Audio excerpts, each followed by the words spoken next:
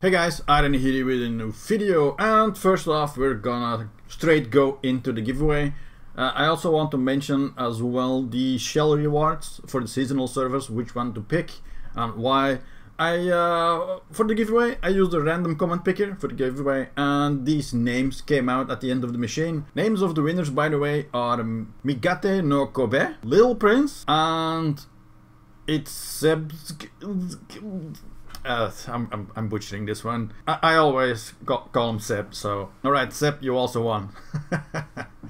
By the time the video is out, see a friend request from me. So go on and accept it. On Discord, I'm however Ray Shepherd. So also be sure to be a console player from NA or EU to be able to redeem these codes, and do so before midnight hits on Friday. So you got like a day and a half to redeem them. Congrats guys to the winners, and yeah, I really hope Pearl Abyss let me do some more of these in the future. So, Swell Seashells. What stuff should you get for your Seashells? Since these are a limited supply and you can't get more of these once you finish the pass and open the season leveling 8 box, the best items are obviously in the last category. I know, Iron is ignoring free crowns from the first set of rewards. I feel bad right now, but second set is also kind of meh.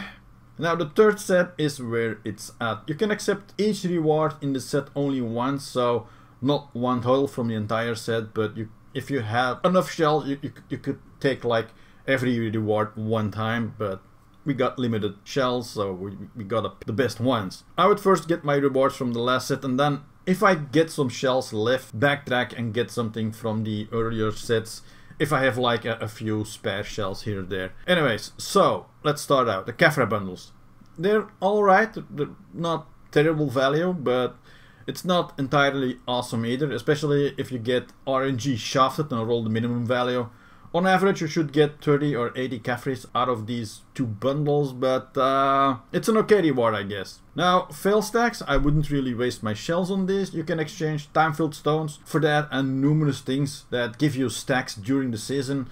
Also, a 50 or 60 stack is kinda super weak. If these were a 100 or a 150 stack, then yeah, I would maybe go for them, but not a 50 and a 60 sad stack. Now, Secret Book of Old Moon and Camisol's Blessing are alright, but I'd rather leave up a pre-order for these and snag one with silver, which you can always get more of, and Seashells are limited. Although, if you really need them, these aren't a bad pick, but 60 shells for 20 days just doesn't sit quite right for me. Now, Wizard Gossiping, while they on occasion give these out for free, doesn't happen that frequently, and if you need to level a rare or limited pet, this might be a decent choice because you can like smack a Gossipy into anything, so you might be able to get your rare breed of pet up to a T4. However, it's RNG, so your shells might just say hasta la vista baby and jump into a nearby lava pit. Tier 8 horse, kinda rubbish. If this was a Corsair out of the box, awesome value, but a potential glue hazard waiting to happen? No,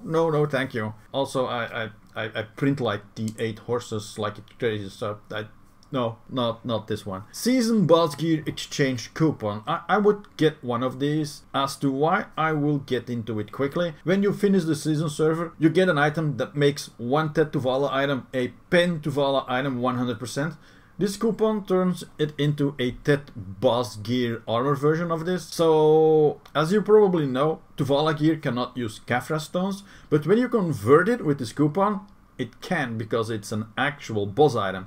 So it becomes a really decent seasonal reward, and you can still pen this later on. However, this boss gear item cannot be sold on the central market, and on PC we got one of these coupons for free with the graduation package, so I was able to exchange 2 Pen Tuvala items to 2 Tet boss gear items on the seasonal server. So a Tet boss gear item is an easy 1.2, 1.5 billion silver value depending on which you converted. I would convert either Tuvala gloves to bags or the chest to dim, because probably you're gonna get the most value out of those. I think if you exchange the boots, you get muskins, and you probably want those Uraguns. And if you exchange the helmet, I think you get the not the Griffin one, The other one, the one with the 100 HP. I can't even find the name. God dang it. Anyways, I would just do the gloves or the chest first, and then next season you can decide on another piece. Now we get to the Tuvala weapon exchange coupons. Since we have tags on console now, these are not as valuable as having the regular boss weapon exchange coupons,